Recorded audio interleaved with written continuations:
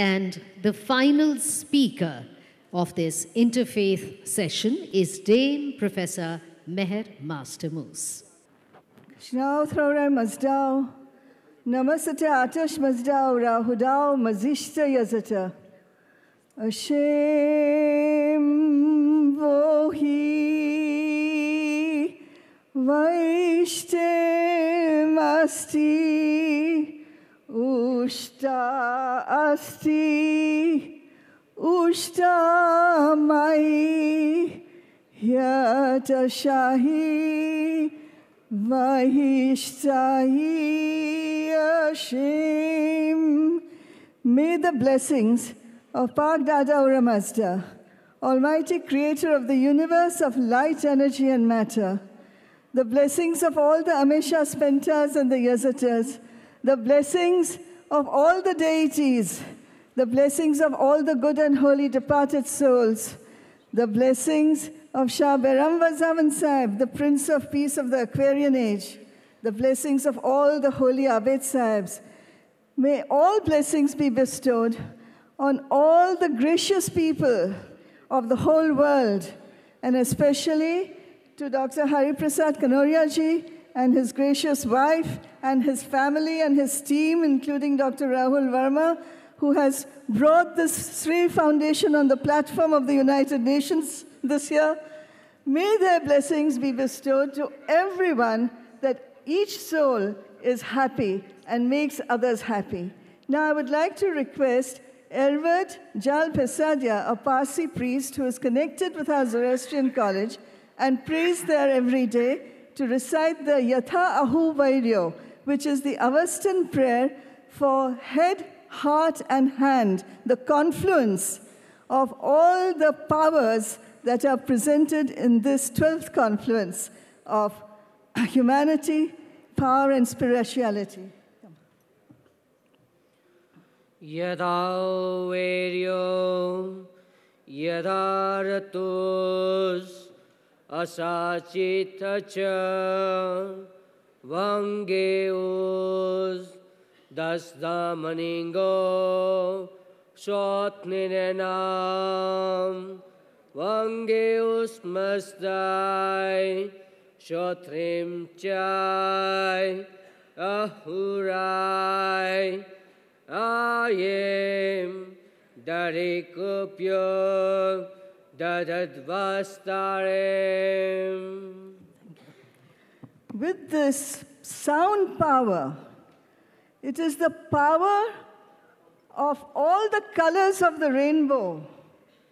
The creator of the universe of light, energy, and matter has created this magnificent rainbow of colors which represent all the faiths.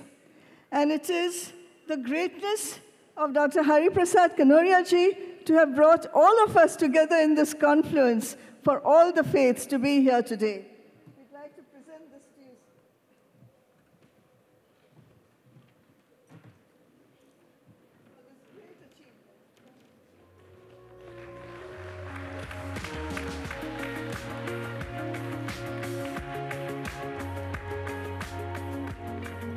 There is a saying,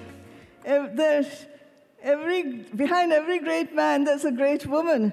But I would say in Avesta, that is alongside every great man, there is a great woman. And I would like to say, what a great lady is there alongside Dr. Hari Prasad Kanoria ji in the form of his gracious wife.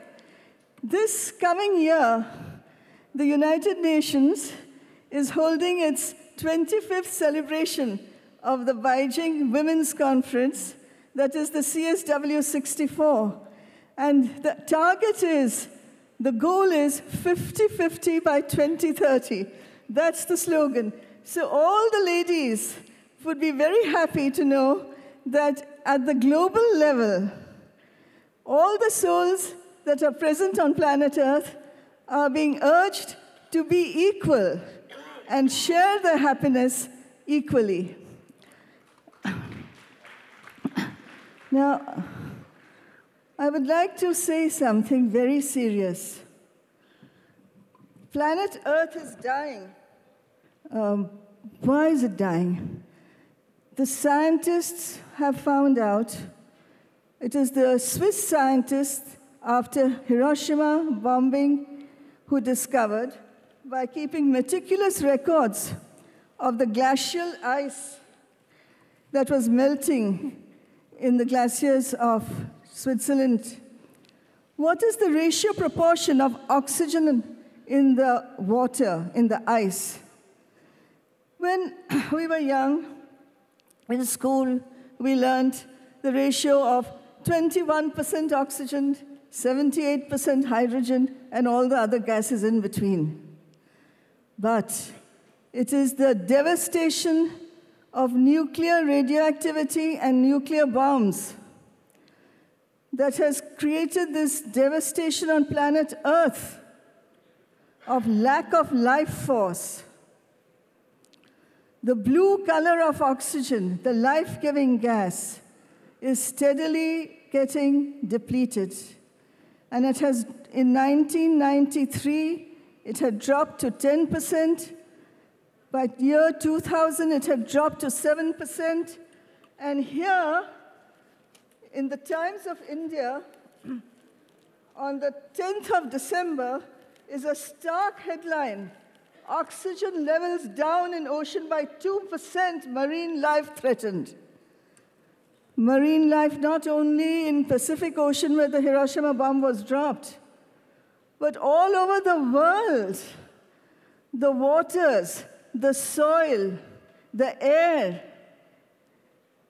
is being depleted of the life force of oxygen, the blue gas from planet Jupiter, the blue color. What can we as human beings do to restore this level of oxygen? Our ancient Shastras have given us this wisdom, and all of us should practice, which we can do very easily in our own homes. Please take a deep breath and hold your hand like this under your nose and breathe out. And see which nose is blowing out with more force right now.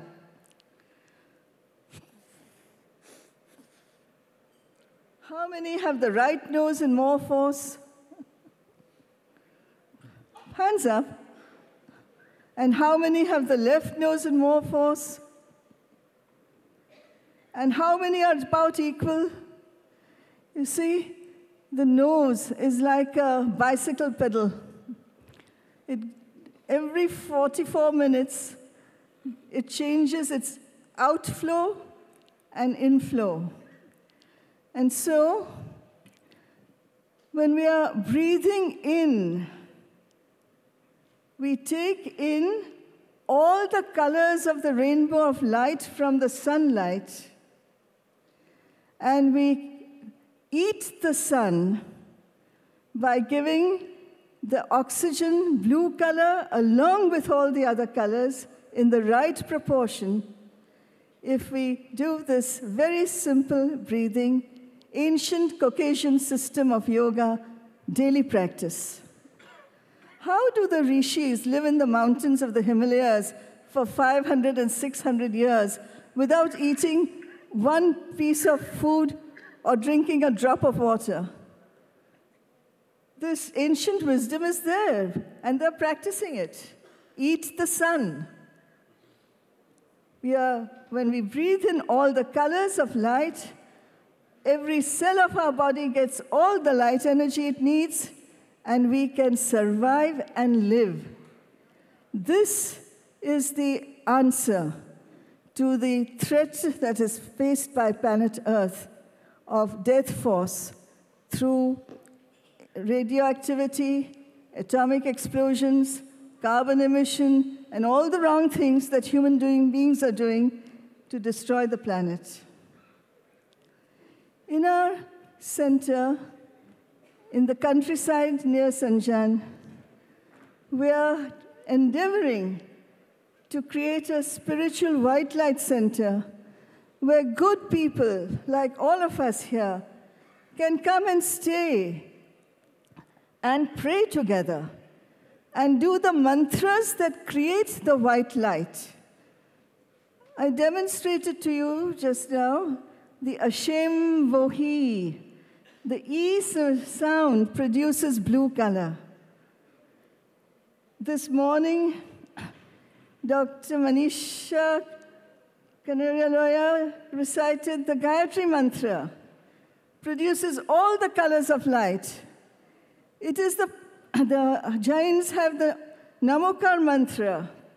It is the power of Mantravani that has the power of life force and restoration of good health to planet Earth, that we can regenerate our beautiful planet and pass it on to our children and grandchildren and future generations in a condition better than what we received it from the previous generation. I would like to say how happy I am to be here at this 12th Confluence. I've had the privilege of attending each and every conference from the very first. And this is a union of hearts of friends. It gives me such great inner happiness to meet so many friends here every year. And I really thank and appreciate the Sri Foundation and the Kanoria family, especially its outstanding head, Dr. Hari Prasadji Kanoria, and his wife, who is the backbone of the whole family, and their support, Dr. Rahul Verma and all the other team who organizes this conference. My sincere thanks to them all. I would like to say that we must remember a warning that was given by the poet Coleridge in the rhyme of the Ancient Mariner.